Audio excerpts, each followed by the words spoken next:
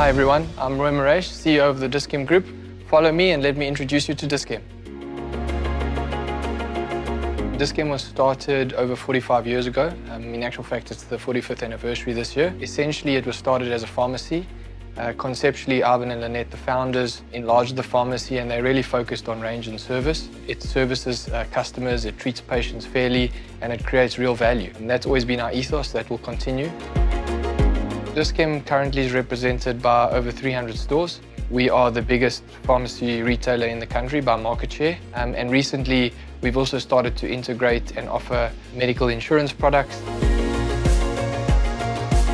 From a DNA perspective, it's really around service, it's around value. And I think as we think about the Dis-Chem of the future, which really does talk to integrated healthcare. And when I talk about integrated healthcare, I really talk about a business that can deliver healthcare to more and more South Africans at lower cost. I truly believe that healthcare is a basic human right. And as the private sector, and specifically as Dis-Chem, we have a responsibility, and I personally have a responsibility to do that. It's a passion of mine, it has been for a long time. Grounded in that kind of passion is those core values that were established when the group was started 45 years ago. Build an integrated healthcare business is really the vision of the future.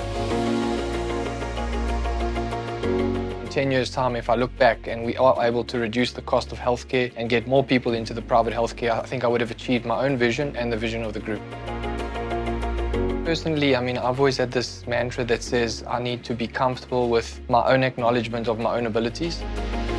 Whenever you think about kind of entrepreneurial successes, they don't come without hardships. I think the reality is that the world is a place full of barriers, and the people who succeed are the people that constantly try and navigate around those. The dedication, determination, and just the self-belief is so fundamentally important to be a success in whatever you do. It doesn't necessarily have to be, commercially, but socially, I think it's just important that you continue to self-believe.